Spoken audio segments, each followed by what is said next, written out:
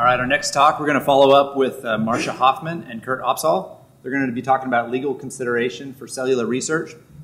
And I just want to mention again, when you leave the room, be sure and touch your badges at the door so you can fill out the surveys. They'll be emailed to you. And if you have questions on the follow-up, there's a microphone over here in the aisle. That way you can be on the recording so that everybody listening from home can hear, and they'll be able to hear you better too as well. Marcia and Kurt. Thank you everybody for coming. We're here today to talk about legal considerations on cellular research. A lot of people are interested in doing research on cellular communications, especially with femtocells that now you can go onto eBay, you can buy a device that will mimic a cell tower and have it in your house. This makes it an interesting target for security testing.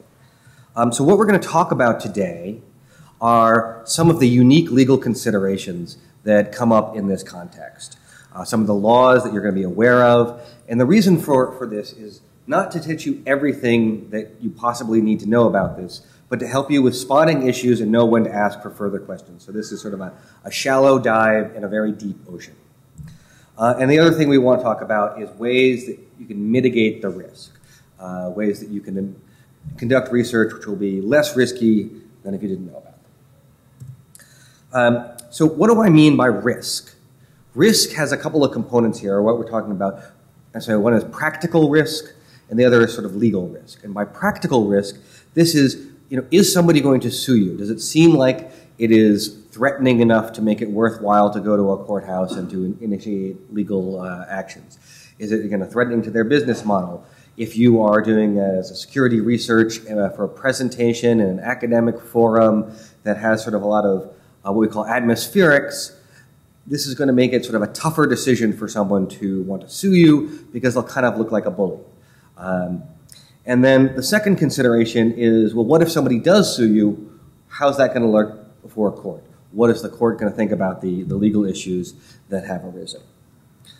So there's, of course, a disclaimer. This is not legal advice. And part of that is about this, not just a disclaimer for what we're giving, but to remind you that it's about issue spotting, trying to understand the overview so you can look deeper and then ask a lawyer about your specific circumstances. So what makes cellular research a very, very interesting thing? Well, there's a lot of factors that go into what makes it interesting. You have a whole bunch of different devices that are connected to each other that are part of it. So you would have a device which is the phone, and connecting to a device which might be a femtocell or a cell tower. And then this is connecting to something at the facility of the telecommunications providers. There's a lot of different players that are involved in this. You have the manufacturer of the cell tower, the femtocell. You have the manufacturer of the phone. You have the person calling, the person receiving the call, the NSA agent listening to the call. A lot of different people have an interest in this. And they all might have a different reaction to the research, depending on whether their aspect of it is sort of coming under threat. And then another thing is embedded software. A lot of these devices have software that was perhaps licensed by the device manufacturer, so it's yet another party who has an interest in this, and they may claim a copyright in that software. So we're going to give a brief overview of some of the legal considerations, but it's important to note this isn't an exhaustive list. For example, we're not going to talk about patents or trade secrets, even though some of these things may in fact be patented. And we're not going to talk about wireless spectrum, except to sort of note that it's an issue. So one of the main laws that one should be aware of when you're dealing with anything involving telephony is eavesdropping laws, and that's covering sort of the content of the communication, what people are saying to each other. And there's the Federal Wiretap Act that this came around from the late 60s to regulate when the police can listen to phone calls, but it also regulates when others can. And then each state has their own version of eavesdropping law that has variations. And then you have the pen register tap and trace. And this is for routing and addressing information, the dial digits. And the Federal Pen Register Act covers how the police would get this and prohibitions on others. and then, of course, states have their equivalents. So some things that might be potential issues is the states will have various laws. 50 states, and they have variations on each, and they might treat text, audio, and video differently. For example, here in Nevada, text messages will be treated slightly differently from phone calls. And some states go so far as to say you need consent to disclose the existence of a communication, as opposed to disclosing the contents of the communication, which is much more widely regulated. Some states have special laws about connecting to telecommunications facilities. So, for example, they might have a regulation saying you can't connect to a telecommunications facility with intent to defraud and with intent to not pay the ordinary price. This is sort of trying to deal with the Captain Crunch whistle issue. And as I mentioned, wireless spectrum is outside of this, but if you are broadcasting something over a ban on wireless spectrum, that issue is raised. So if you're inspecting packets, if you're looking at the content of the communication that goes by, one of the more important things is, are you in a one-party or all-party jurisdiction? Federal is one party, so you're at a minimum in a one-party consent. But many states have all-party consent. Sometimes people call this two-party consent, but that's a little bit of a deception because if there's more than two parties, then you need to get all of them to consent. Other things to watch out for, if you're breaking encryption or descrambling, this will raise some issues. And you have laws that are, well, frankly, outdated. A lot of these laws started out in the 60s, where maybe some of them were modified in the 70s. Some of the electronic communication laws came about in the mid-80s with a very different conception of how people were communicating. Thinking about like BBSs and modern email was not part of the conception there. They have been modified over the years, but Congress is not very good with adjusting the law to keep up with the speed of technology. Another set of issues, contract laws. You'd be amazed how many contracts that it's going to be asserted that you've agreed to over the course of any given day, but especially in the course of dealing with cellular phones. So you're going to have end-user license agreements. You're going to have software development licenses. Terms of use. You have terms of use for your carrier. You have contracts with, involving when you got the phone, when you got your femtocell. If you bought it off of eBay, you might have a different contract situation than if you got it from your provider. So check to see how many agreements are going to apply to your research. And keep in mind there are nested agreements. So an agreement may refer to another agreement and say that you've agreed to that as well. So look through the agreements carefully, and you're going to end up with a stack of them that you're going to want to review. So what happens if it goes wrong? Well, sometimes you might be in a situation where what you're doing is not kosher under the agreement. And that can lead to a civil claim. They can sue you for breach of contract. In those cases, you have monetary damages, so to sort of make the other contracting party whole for their loss. And in many circumstances, this is not going to be, sort of a tremendous amount of money, but it could mean that, for example, that your account was terminated with your cellular service provider. So if it's like your main account, your main phone number that everybody knows you by, that could be a little bit awkward. And then in some places, you have another issue involving with contracts. If you violate the contract, it may implicate computer crime law. And with that, I'll turn it over to Marcia Hofmann. Thank you. Good morning, everybody. I'm so glad you came out to our presentation. So one problem, potentially, with violating a contract that kind of bleeds over into another area here is the question of whether violating a contract like that could make your access to a device or a service unauthorized for purposes of the state and federal hacking laws, all right? So the laws that we're talking about here are, first, the federal law, the Computer Fraud and Abuse Act, and a lot of states have a similar law, and the language may be a little bit different, the terms they use may be a little bit different, but the basic idea is generally the same, which is that if you are accessing a computer and you don't have authorization to access that computer, or you don't have permission, or you don't have consent to access that computer, then that is illegal. And something that's important about that is that these laws generally have civil penalties, meaning that somebody could sue you over this, but they're also criminal laws, which means that you could be prosecuted and you could go to prison.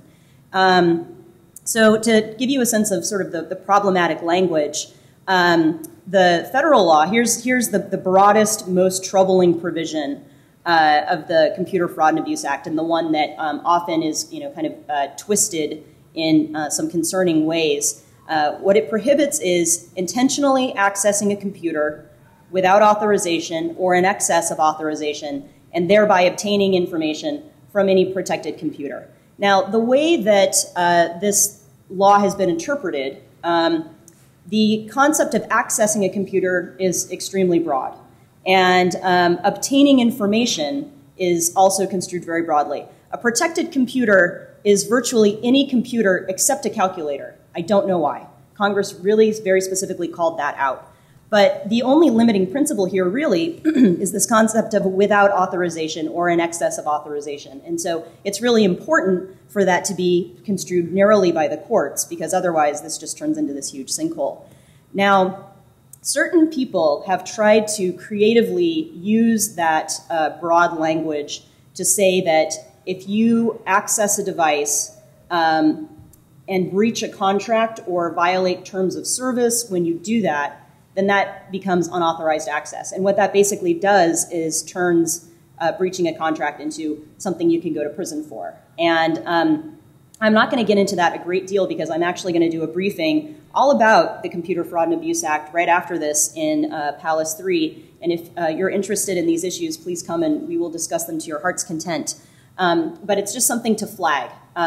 Because this is something that has really become an issue over the past several years, and it's very much an open question. And so anytime we see a situation where somebody is violating a contract, at first your thought is, well, it is breach of contract, okay, but then you also have the concern that that could turn into a much more serious problem down the line because of the computer crime laws. Okay, the next legal issue we're going to talk about is the Digital Millennium Copyright Act. Now, this was a law that was passed in the mid-90s. It was sort of intended to update copyright law in light of the new digital content out there on the internet. So, two basic prohibitions to keep in mind. The first is you can't circumvent technological protection measures that have been put in place to protect or control access to copyrighted works, okay? The second thing is you can't traffic in tools that are primarily designed, marketed, or valuable for circumventing these technological protection measures. Now, the question of what a technological protection measure is a little bit of a difficult one. It's pretty clear at this point that authentication, handshakes, protocol encryption, these things would qualify. But then there are a lot of open questions like, code obfuscation, proprietary protocols. Do these things count? And if you need to circumvent those things in order to do your research, what does that mean? I will mention briefly that there is a process every 3 years by which the Library of Congress is able to grant special exemptions to basically declare that something, a certain circumvention does not violate the DMCA.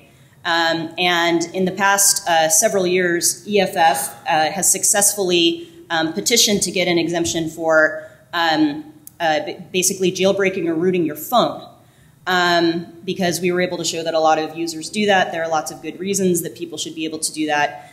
We tried to get that expanded to tablets and also to video game consoles, and that was not permitted. That is not to say that jailbreaking or rooting those devices is illegal, I think. I think what that just means is that there's a lot of gray area there. And frankly, if you need to gain root access to any other computer, if you need to circumvent a technological protection measure in order to do that, there's some gray area there. That's just what that means. So there are some important exceptions to keep in mind about the DMCA and this prohibition on circumvention. Many people are familiar with the reverse engineering exception. There's an exception for reverse engineering when you are doing it for the sole purpose of achieving interoperability achieving interoperability between a program and another program. So this is something that actually I think a lot of security researchers know about, but it's important to understand that it's actually a fairly narrow exception that's solely for purposes of interoperability. It's not sort of a general all-purpose, you can reverse engineer for anything. There is also an exception for encryption research. Again, this one is fairly narrow. It requires that you make a good faith effort to obtain authorization before you do the research. And so, that's something that might apply in some situations, but it doesn't apply in all situations, certainly. There's one for security testing, but it requires that you have authorization. So again, that's one that might be useful in some situations, but it may not be useful for a broad range of security research. There's one that a lot of people don't know about, and I think it's actually potentially really useful. There is an exception for circumventing a protection measure that is in a device that is capable of collecting and disseminating personally identifiable information reflecting online activities. And this is one that is, it's not often used. And I think a lot of people don't know that it's out there, but it's something that could potentially be useful, I think, in a range of security research. And so if you are doing any research that involves devices like that and information collection and dissemination, devices that collect and disseminate personally identifiable information, you should talk to a lawyer and see if that's something you can use. Okay, so how do we design safer research?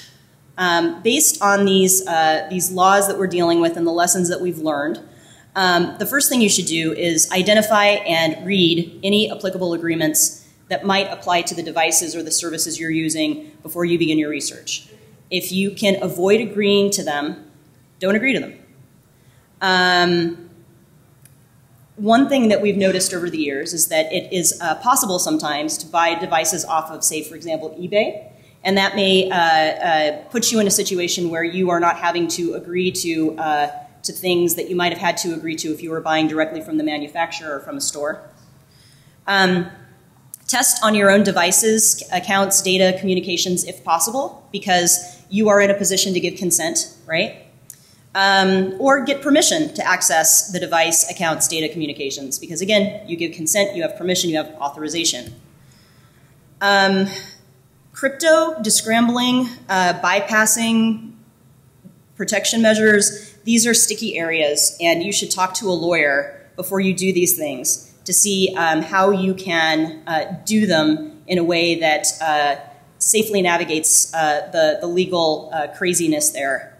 And when studying other people's code, consider asking permission even if you don't think you'll get it. Because in situations involving, for example, encryption research, that might put you in a position to take advantage of a DMCA exception where you otherwise wouldn't be able to. Okay? So, questions? I think we have a microphone over here if anybody wants to come. Great. I have one. It might be a little bit off. I'm wondering about the legal implications of selling the fruits of our research, the vulnerabilities or exploits as a result of that. The implications of selling. Do you want So this is a little bit different for we're trying to hit the legal issues of doing the research in the first place, but just sort of to briefly cover that.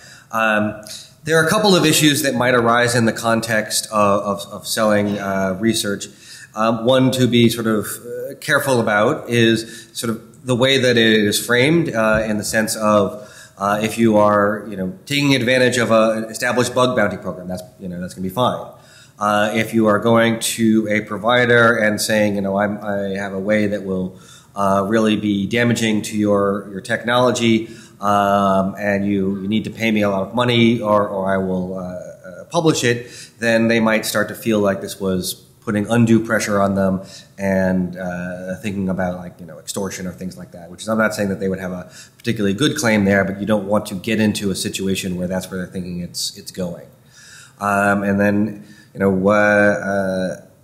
you have considerations about where to sell it to.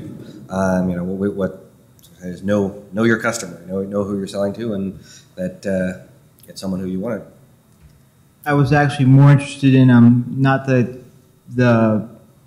manufacturer, the OEM, or the bug bounty program. I was more interested in third parties. Into third parties. There's a number of places that do this. So, one of the things that we thought about is on the know your customer end of things. That if you're using it, you don't want to be selling something to someone who's going to turn into malware to the detriment of people. And there are some places where there are export control laws that will come into play. So there are certain countries that you wouldn't want to be selling to. Thank you. Is the situation any less bleak for publicly funded academic research? Are there... Sure. Go ahead. Well, I think this goes back to the question of atmospherics.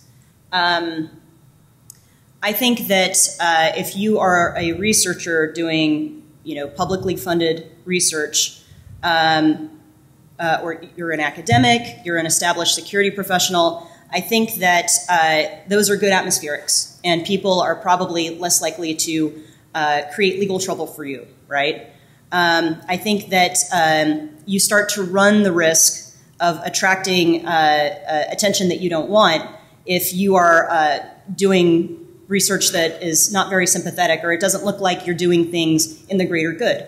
But I think that that people who are doing research in an academic vein or sort of a public interesty vein are in a much better position as a general matter, because regardless of what their research is, they are people that we want to be doing security research, and I think that there are fewer people likely to take issue with it and make a problem for them.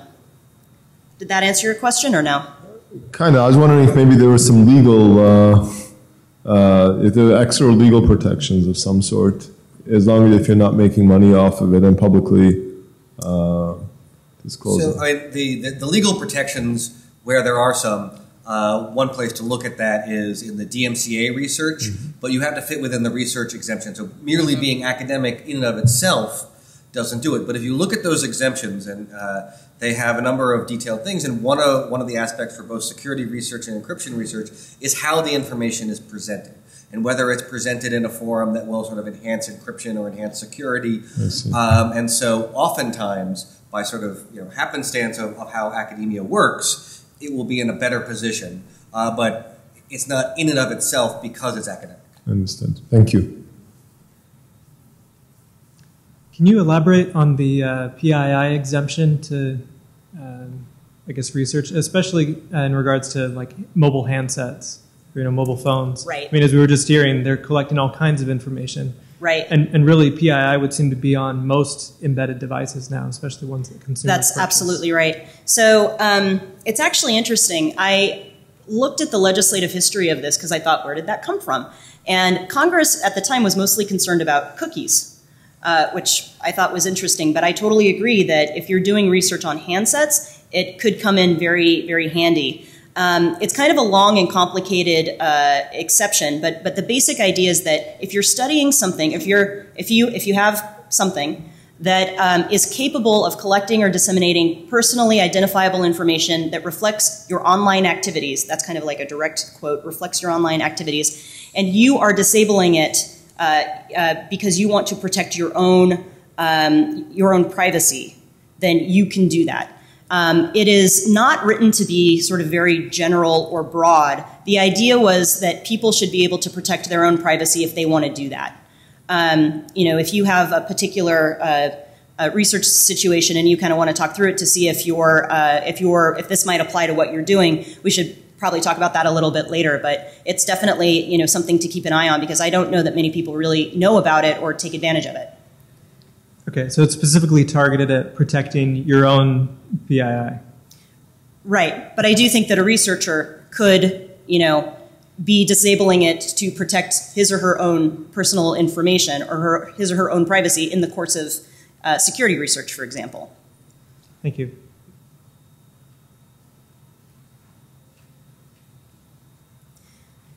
Any other questions? All right, thank you. We'd really appreciate any feedback if you have it. So if you think that we did a particularly good job here, or a particularly bad job here, please go ahead and submit feedback. We'd really like it. Thanks. Thank you very much.